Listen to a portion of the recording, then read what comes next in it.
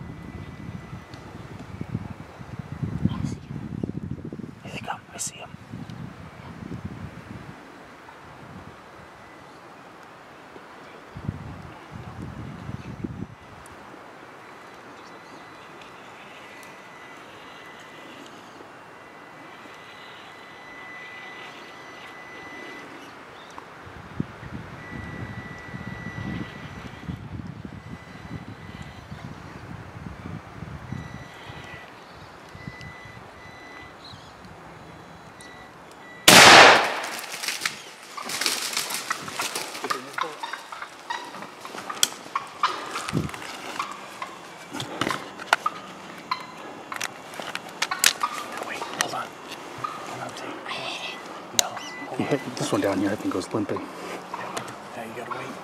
Shit. You missed. I didn't. I hit it directly. All right, let's go check him out. Go check him out. How did I miss that? I don't know. That's why I'm not understanding. I hit it directly on.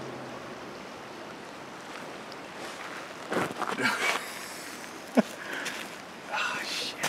What? That was close. I was like, just wait, just wait. What was that? I cut 10 it. yards, maybe? Maybe?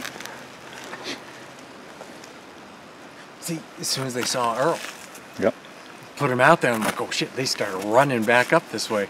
I mean, we probably could have got a little bit further back, but I mean, there's nothing more with that besides.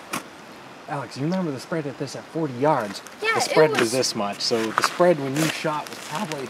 I know, but still, it just. I just can't believe it missed. I did the same thing 2 years ago. My 12 gauge. I think I'm so close I shot over his head. Yeah. It was flapping too, like I hit I know. it. I think you did. I mean, you obviously hit him, but not enough to.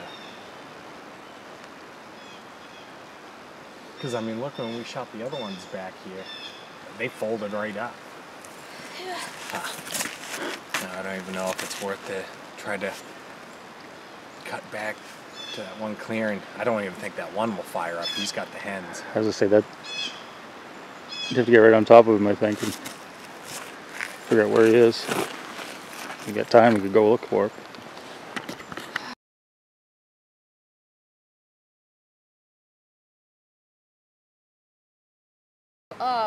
The turkeys started going away from us. So we were running up on them, and when we got to the road, we saw that they were in our neighbor's driveway. So we sent Earl out. They saw Earl, and they came sprinting back towards us. So we had to take cover behind trees really quickly. And then, so basically a couple, maybe 10, 20 seconds after they saw Earl, they come around the rock wall, and we have to wait for them to get at least 10 feet from the road. So as they're walking up, asking my dad, when should I shoot? And he keeps on saying, not yet. Then what he says, Wait until they finally get even closer. Yeah. And when he finally says, all right, take the shot, I shoot, but the spread is so small that it missed. So Yeah, using the 410 shotgun. So the spread for a turkey load on that was very tight.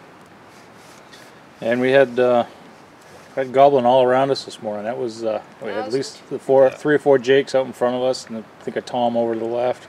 yeah. There was a lot of gobbling this morning. We were into it. Well, made for a fun day so far. Yeah. Yeah. Yep. Hopefully get back on to them later. Yep. I'll fly later tonight. Yep.